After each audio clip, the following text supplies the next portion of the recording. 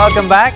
The works of the late artist Joey Velasco are living testaments to his skill and spirit. As a Lenten offering, the Joey Velasco Foundation is running Beyond Life, an exhibit of some of the social artist's best paintings. And joining us now are Marie Queenie Sunga Velasco, President of the Joey Velasco Foundation, and Father Bogie Cabrera, Board Member of the Joey Velasco Foundation. Good morning. Good morning. Good morning, Paul. Wow, this is such a great opportunity. When I came into the studio this morning, I saw all these large pieces. It was such a treat because here they are in the flesh, so to speak. This sounds like a wonderful exhibit. How about you give us a bit of a background on what the exhibit is all about? Well, the exhibit is about Joey's work.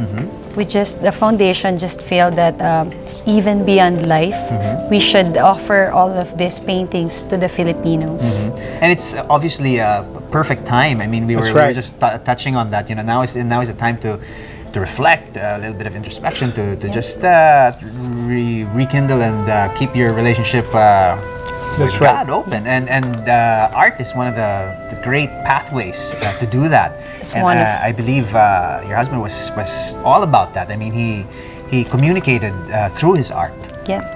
That was just 5 years before he died because he got sick, and he just feel that the Lord gave him the instrument, the painting. He gave that art as an instrument for him to express what is inside his heart. That's right. Now, it's interesting that you actually mentioned that Joey was never a classically trained artist, painter. No formal training, Paolo. No formal training, and yet if you look at the works, I mean, this is the work of a very accomplished hand. This is no ordinary artist.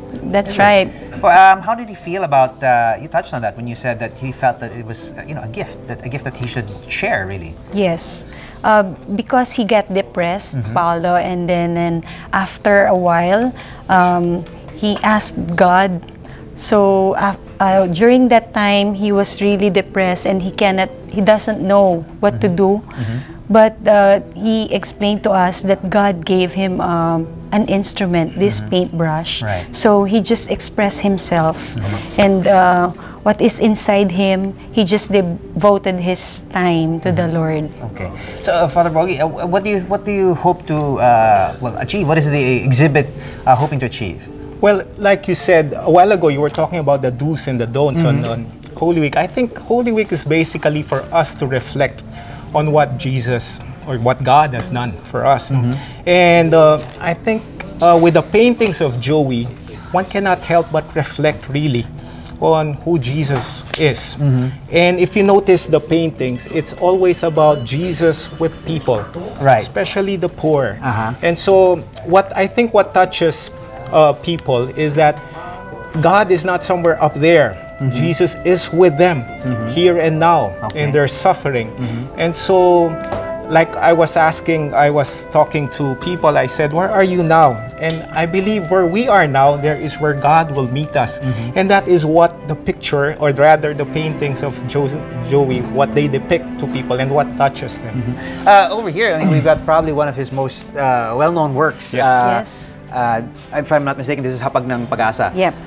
This is one of his most popular and well-known works. I mean, tell us a little bit about what's going on in this painting. So these are actually, Paolo, the initial inspiration of Joey is just to remind our children to take care of the poor people also. And so now, Paolo, these are real street children. And because of the love of the people, they saw the paintings of Joey. Many people were touched.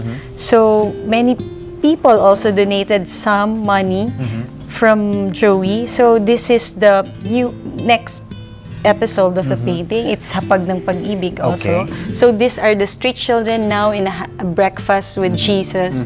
They're not hungry anymore. So because of the love of the people also, they were all already transferred in Gawad Kalinga. Okay, that's a great sort of story there. I mean, also when you look at the painting style of Joey was also quite remarkable in that it's actually very close to the old master styles. I mean, there's a lot of it's heavily modeled. There's a lot of chiaroscuro going on there, and it's maybe obviously an homage to popular Last Supper themed works of this type, where you have sort of deep hues and deep tones, and then it goes from something like that towards something that's much brighter. Yes, correct. Very positive image Very positive over here, image. where there's really a story that's told, right. and it's almost like it's come full circle. That's right. Also reflected in his life, I suppose, where Yes. the work is now come full circle, and it's doing what he wanted the work to do. It's just to share his love for God, and inviting people to communicate. Yes, through the art. so we created the foundation. What is the foundation all about? What is the work? Actually, the foundation is organized by the friends of Joey, and these are people whom we don't know. We just met them because of the painting. Okay. So they believe in the advocacy of Joey, so we created a foundation for him. So the foundation wants to continue the advocacy of Joey. So there are two cares. There are two cares of the foundation. First is to continue this the Hapag village, take care of the Hapag village. Okay. And then another one is to preserve the paintings of Joey. Okay. Because, Father, we believe that... we want to share what the dream of Joey, and we feel that we need to share these paintings for the Filipino people. He's a nationalist and a social artist, and so we feel that it would be a waste if we do not share these paintings to people. And so we are planning. Ultimately, we are planning to put up